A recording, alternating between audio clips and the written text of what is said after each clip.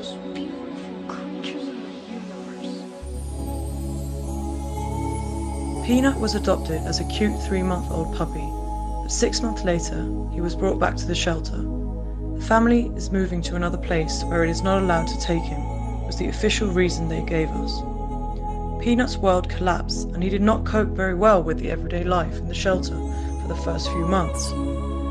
A lot of time has passed, and he has been waiting for a new family for 4 years now, and he does not give up hope. Neither do we. The impetuous, lanky young puppy has become a loving, people-orientated, calm adult dog. He gets along well with his fellows. Only small dogs and cats sometimes make him forget his good upbringing. Peanut likes to be brushed, enjoys travelling by car, is house-trained, and just wants to please and do everything right. Who will give Peanut a second chance and let him forget the past 4 years in the shelter?